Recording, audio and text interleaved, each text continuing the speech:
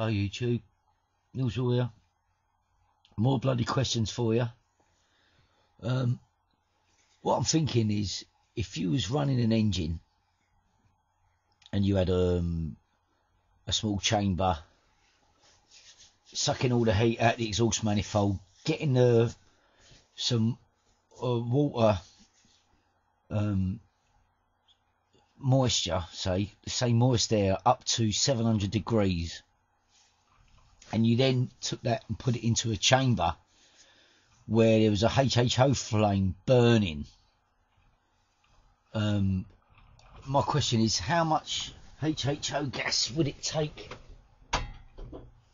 to get this steam to crack it into hydrogen and oxygen? It's meant to break about 2000 degrees. Now, I haven't researched that to any full extent. If it was, say, a stationary, like a generator, and you was capturing some of the exhaust heat for steam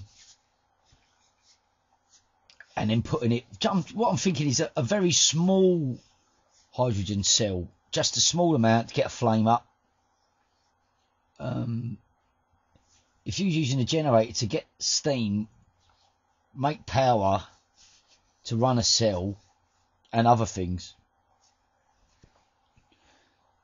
you know, especially if it was resonating or something dreamy like Stan Meyer's production, something like that, and we could crack the steam further, you know, and then get a nice big flame from the hydrogen.